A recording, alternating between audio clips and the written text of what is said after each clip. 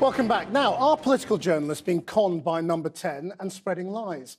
Over the past weeks and months of Brexit wrangling, many people claim to have noticed a change in how Downing Street is using the media to get its message out. The veteran journalist Peter Oborne has accused some of the UK's biggest news outlets of effectively becoming clients of Boris Johnson's government and of spreading fake news. Peter Oborne is with me now. So we've all seen those tweets talking about senior Downing Street sources saying things, stories that turned out to be true, like prorogation, were denied. But wasn't it always like this? I mean, haven't journalists always relied on anonymous sources? Of course, you're right that journalists have always relied on anonymous sources. But what is new, and it's happened the moment that Boris Johnson entered Downing Street at the end of July, and brought with him Dominic Cummings, his senior advisor, and a group of other figures from within the old Vote Leave campaign, that a total unscrupulousness has developed. And I would criticise a very large number of very senior British journalists, Laura Kuenssberg, Peston, the Daily Mail. I know it's important to name names. Oh, anyway, my own paper, the Daily Mail, the Mail on Sunday. And what they're doing is passing on rubbish very often, information, much of it false, straight on, sometimes via Twitter, sometimes via their own reports, much of which turns out to be false. Well, you see, I mean, Robert Peston has replied to you, and he said it's his job to draw back the veil and to report things that are said to him.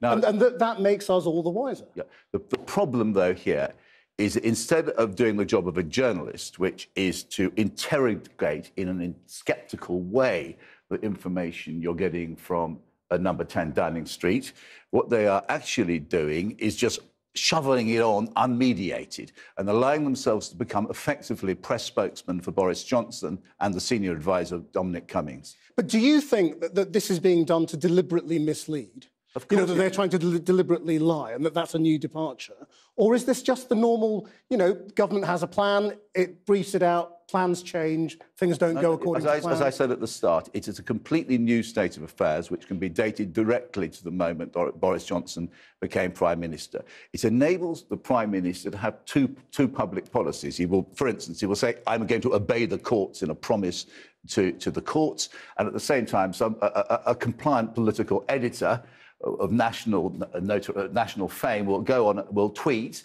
or say that he or she is understanding from their sources that the Prime Minister is doing something else. The problem, my very strong criticism of a large number of political editors is they are not interrogating this. Government sources, and they're also using them to pass on smears, lies, fake news, and they're debauching British political discourse. Is it actually down to individuals, or is it down to, the editors, the bosses, the newspaper bosses that are sort of? I mean, some of the newspapers want to support Boris Johnson, so they're putting this stuff out there. Yes, so media organisations. Does it come down to individual lobby journalists? Or? Well, I would say, of course, every lobby journalist is responsible for his or her output. And I think, I'm quite certain, I'm afraid, it's quite shameful in my view, that they are allowing themselves to be gamed, to be managed, to be manipulated by these Downing Street sources. But if what you're saying is correct, then obviously it's quite a sinister development in terms of the management of the media. More than that, it's a betrayal of journalism. So how should the media respond? How should things change? How could you run things differently if that's the way they behave? I think it's about time that when a government source was quoted, he or she was identified. So instead of saying a government source says, quotes a government source smearing Dominic Grieve or Amber Rudd or somebody, you say this smear has been carried out by Lee Kane, for instance. But won't that just reduce the amount of information being given? Well, no, but it's proper.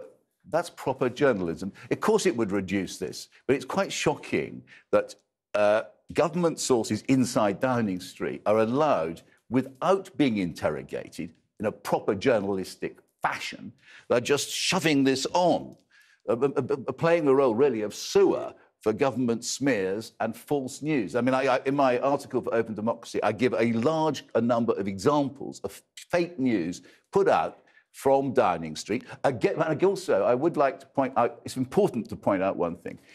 there is a distinction between the official press office and the cabinet office, which are straightforward and have integrity, and this gang of feral deceit smear merchants based around Dominic Cummings, who just chuck out fake news and is taken on board and used shamelessly by news organisations.